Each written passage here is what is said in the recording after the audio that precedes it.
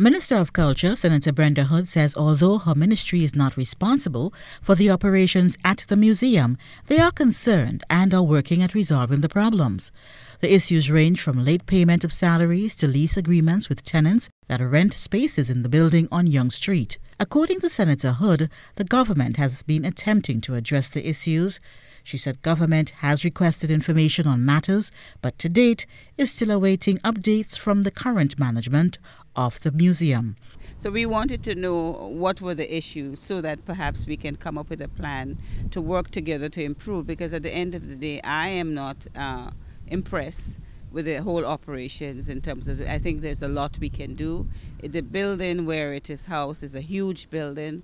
There are lots of things that can be done.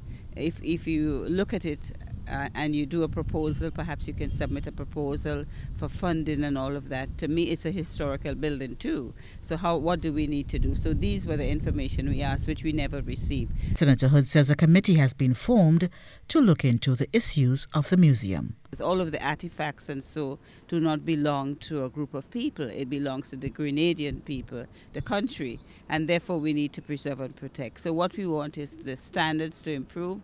There's transparency. I am not too sure. I know that the ministry did receive a call from somebody who was a tenant there expressing concerns.